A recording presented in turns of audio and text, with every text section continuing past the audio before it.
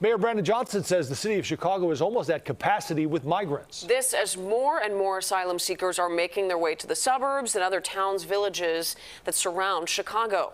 As of today, Chicago has received over 26,000 asylum seekers. At least 10 buses of additional migrants were expected to arrive today. And the OEMC says at least 3 buses arrived in the suburbs yesterday. Local leaders are meeting with Mayor Brandon Johnson about what to do as he meets with the mayors of Denver and New York to talk about what happens next.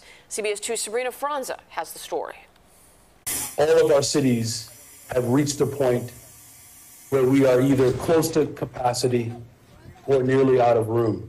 Almost at capacity. Without significant intervention from the federal government, this mission will not be sustained. Still, migrants continue to make their way from buses onto Metra and into the city. Chicago counts at least 19 buses that they know of. We called around and asked towns, villages, places outside the city how many buses they've received. Plotted them on this map. Buses are stopping as far as Kankakee. When we counted, we found at least 28. Arriving not just in the city of Chicago, but surrounding communities as well.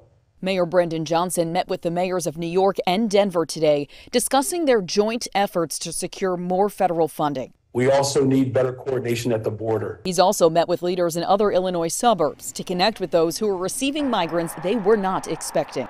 Literally dropping families off in the middle of nowhere. I don't think anyone was prepared for the enormity. Elizabeth Scott is the village manager of the Village of University Park. She reports at least 15 buses that have stopped in her village since Friday.